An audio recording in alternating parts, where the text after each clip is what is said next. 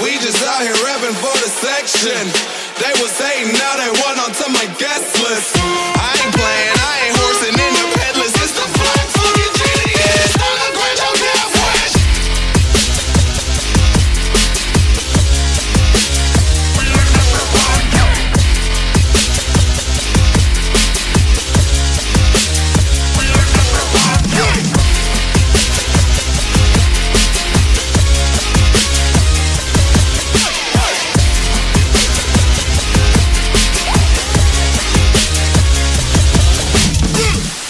Hello there UBF 109 scrub lords.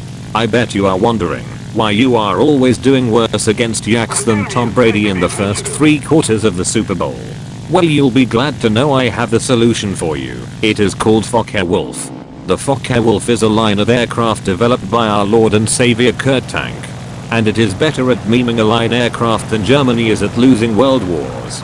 There are 2 series of Fokkeh Wulf, the Antons and the Doris. The Doris are crutches for 1A Fokkeh Wulf players who can't jit good, whilst the Antons are the master meme machines which are superior to all. The basics of Fokkeh Wulf are simple. Roll some more, and then when you think you have rolled enough. This aircraft is not a turn fighter per se, but it is capable of outmaneuvering most planes in the game due to its incredible roll rate, allowing it to change the direction of its turn much faster than anything else on the battlefield, meaning it can easily win a scissor fight. At the start of the game, climb at roughly a 17-degree angle with the radiators at 30% or 50% on a map like Sicily. The same basic rule applies for all the Anton Fokkeh Wulfs. If you are not facing 5.7 Sapphires and other such super climbers, then you can afford not to side climb in many cases, so judge the situation accordingly.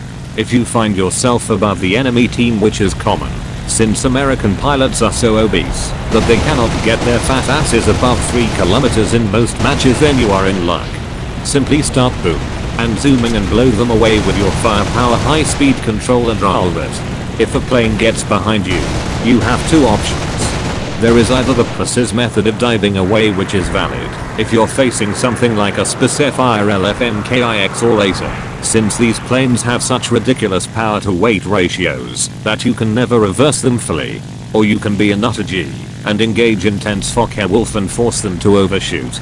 To do this, you need either speed or altitude, but a combination of both is the best, since without speed you will not gain enough angular deflection to be able to evade the UFO operator that the instructor gives everyone in RB. In sim you can overshoot anything in any situation, since the rudder isn't perfectly auto-controlled. But for the sake of RB you need one of these 2 things. Start a shallow dive. If you have altitude and gain a little bit of speed, you want your speed to be above 400 km/h in most cases, but at the same time your opponent must be going slightly faster than you are. In most cases a speed gap of around 30-50 km/h is perfect. Start using your roll-rate to constantly get your aircraft out of the way of the enemy's guns until they overshoot. The best overshoots occur when the enemy goes slightly underneath you, since most of the time they will try to use their superior speed to pull up and over to reset the situation. This puts them straight in front of your guns. The overshoot is not really something that can be taught in text, but it has to be observed. You will pick up on what you need to do to keep the enemy off balance in time, and you will need to be able to predict what your opponent will do next. Try to make the opponent fly past you as close to your aircraft as possible in order to make the kill easy once they pass you, but don't get them so close that they ram you. If it all goes horribly wrong, then you can probably just open up the gas and run. The FW-190s from the A5 onwards hit about 570 km/h at sea level and can outrun basically anything they face at low altitude. Hightail it to your base or some allies to get them off your back. If you do not have altitude for an overshoot, you need to start maneuvering much sooner, using the speed you hopefully have, because if you don't you're fucked in RB. Make a very sharp turn to one direction to build up as much deflection as possible for your opponent. Then just as their guns cross behind you, cut the throttle and reverse your turn. It may be worth making this a high yo-yo turn to help bleed extra speed, and in some cases it can make it easier to slot in behind your opponent. From there engage in a scissor dogfight. until the opponent overshoots and you wreck his pathetic ass. In a scissor dogfight, chances are your opponent will try to make the scissors vertical or rolling to take advantage of your relatively low thrust to weight ratio. If this is the case, pop your flaps out and constantly turn into the opponent. Roll predictably to get a head start on a vertical or horizontal turn. The enemy will end up doing corkscrews around you, but will never get on your tail, since they're too fast. Eventually from this, you can work your way into a firing position and win. The Fokkeh Wulf has incredible flaps. The Takiya flaps do not rip off until 470 km/h, and that is only when the flaps have finished fully extending. Landing flaps can be deployed from about 320 km/h and are incredibly useful in rolling scissors. In terms of upgrading the Fokkeh Wulf, go for offensive 20mm belts and then get all of the performance upgrades before anything else. Crew skills are the same as any other aircraft, prioritizing G tolerance and stamina. Here is a rundown of each Fokkeh Wulf Anton. The A1 is the entry-level Fokkeh Wulf at a battle rating of 3.3.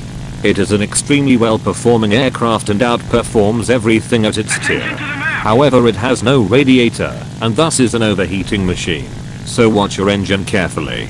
The A4 is an A1 with some improvements made so it doesn't turn into an oven, as well as receiving 4 20mm cannons with lots of ammo.